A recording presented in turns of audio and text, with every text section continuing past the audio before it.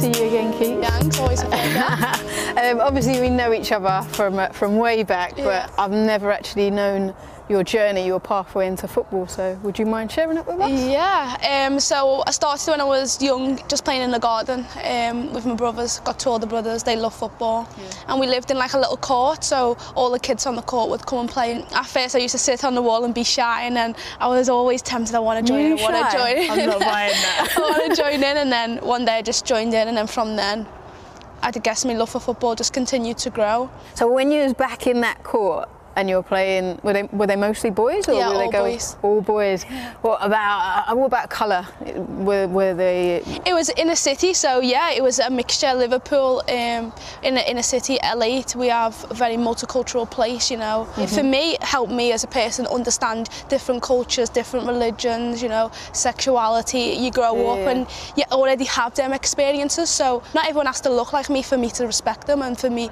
you know, to show compassion, empathy, sympathy, you know. Love. When you were growing up, did you see people that looked like you that you thought, you know what, I'm inspired by them, I want to become them?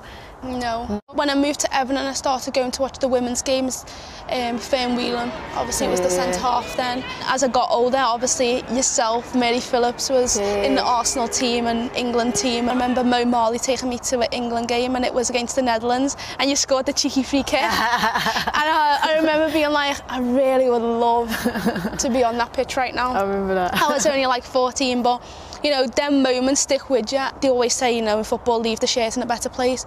Well, I feel like in my life, leave society in a better place. In every impact you have with an individual, how can you impact them in a better, more brighter way to make them feel good about themselves, which will have a knock-on effect to the next person they see.